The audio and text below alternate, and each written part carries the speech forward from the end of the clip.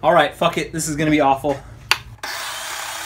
I hope you had as much fun on Redemption 17 as I did, because it was a blast riding with Alexander all over the Southeast, getting in all those trails that I had never done before, racing, adventuring, having some intense moments. It was so much fun. So I'm back home now. Well, not actually home yet. I'm at the Habit eating a burger. And oh boy, did you guys get a kick out of me eating those chicken McNuggets.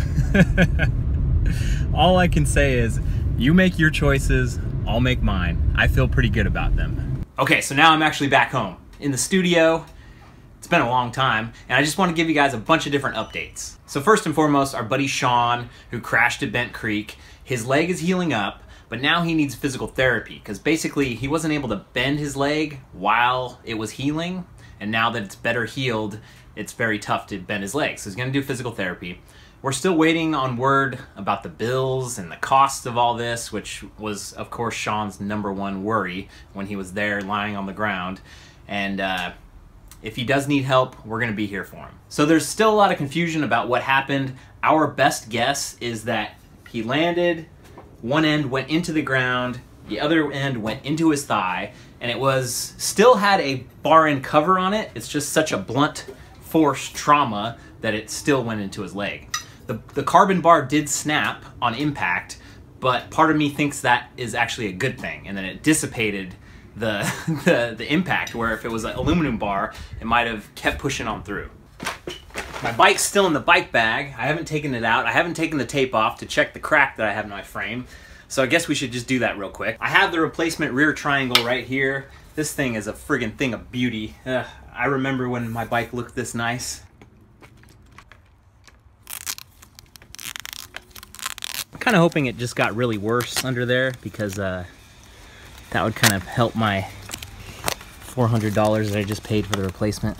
So there it is. There's some paint chipping, and it's really not that crazy, but it did get worse for sure. And it's not a warranty. It's not something I can warranty, because obviously it was a crash. Look at all these scratches. Come on. Definitely very squeezable right here, so I'm glad that I'm not going to be riding on it. So one of the conditions of the replacement rear triangle was that it has to be destroyed, or I have to send it back, so I guess I need to destroy it. So here's the thing about YouTube. I could make the title of this video, "They made me cut my frame," and I could have the thumbnail be like, "Ah!" And a lot of people would probably find this video, click on this video, watch this video, and then not understand why the first 3 minutes or so is just me talking to the camera, and basically just go away. Sometimes those videos help people find my channel, help them learn about my story, that I'm chasing my dream, that I was a web developer, that I quit my job, and that YouTube is my full-time thing, and riding the best trails in the world is my mission. But I so much prefer slow growth. I so much prefer people finding me from a really good riding video and liking my goofy commentary and hanging out with Alex and just doing stupid stuff instead of just gimmicky ass shit that is, it's just so pointless.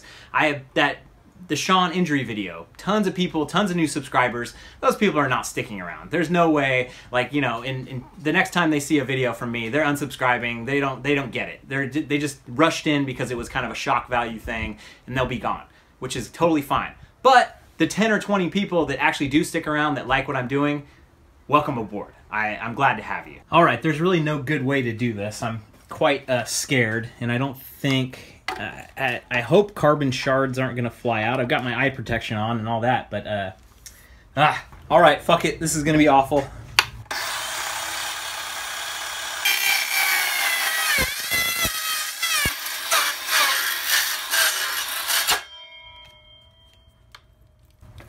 Pretty strong stuff.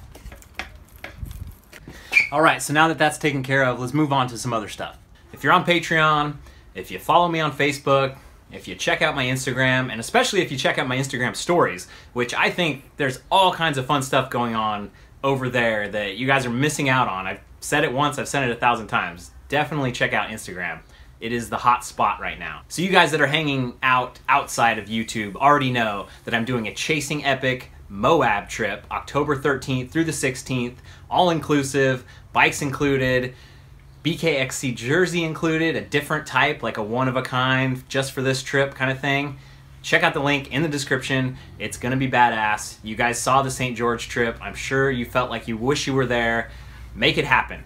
There's not that many spots available already because I opened it up to the people on Patreon, the people on Facebook, and the people on Instagram. They got there fast, so you YouTube folks need to catch up. Redemption 17 may be over, but you can still buy the Redemption 17 t-shirt. I'm jazzed at how this came out. There's a little sweat happening because it's very hot in the garage, so you know, gray will show the sweat, but I think it shows the logo the best. But there's a red version, a green version, all kinds of versions. There's tank tops, there's ladies tees, all kinds of stuff. So we're gonna close that up pretty dang soon, so get on it while it lasts. So I think that's it for the updates. Oh yeah, I've got this ring on. This is like a little smart ring fitness tracker device. It has heart rate, it tracks my sleep. I just got it yesterday, so no update yet on whether it's decent or not. Hope it's good.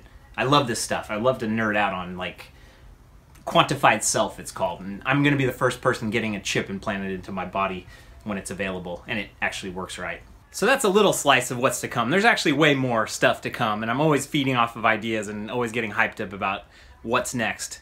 But thank you guys for watching this video, because it's you guys that actually make it through these types of videos where I just talk to the camera. You are my people. You're the reason why I'm halfway to my goal on Patreon.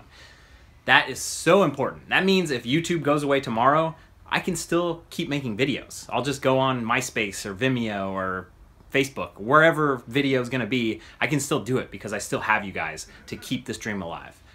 It's amazing. Thank you. Thanks for watching, you guys. I'll see you on the trail.